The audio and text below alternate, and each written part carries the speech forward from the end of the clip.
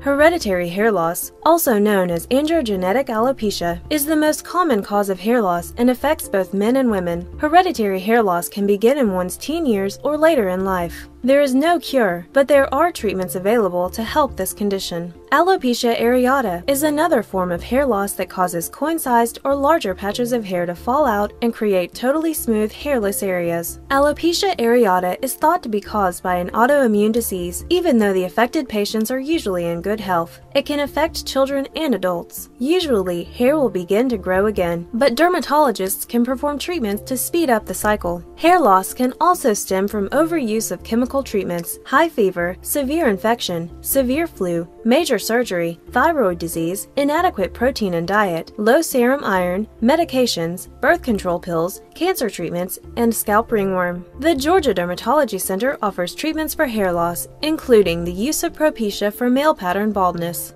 I understand that you've also had some concerns about hair loss. Basically what you've got is what we call androgenetic hair loss or male pattern hair loss. You inherited this from your mom and dad.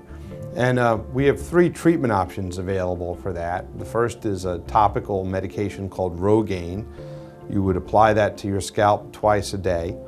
The second treatment option is an oral medication called Propecia. It's a pill that you take once a day.